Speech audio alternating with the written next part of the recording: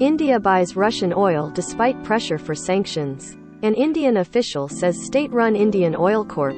bought 3 million barrels of crude oil from Russia earlier this week to secure its energy needs, resisting Western pressure to avoid such purchases.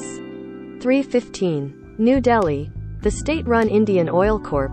bought 3 million barrels of crude oil from Russia earlier this week to secure its energy needs, resisting Western pressure to avoid such purchases, an Indian government official said Friday.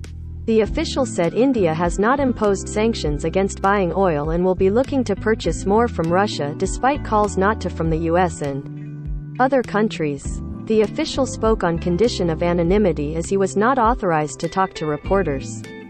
The United States, Britain and other Western countries are urging India to avoid buying Russian oil and gas.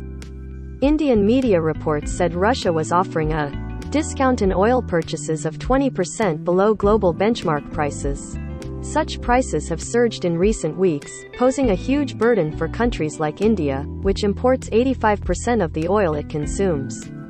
Its demand is projected to jump 8.2% this year to 5.15 million barrels per day as the economy recovers from the devastation caused by the pandemic.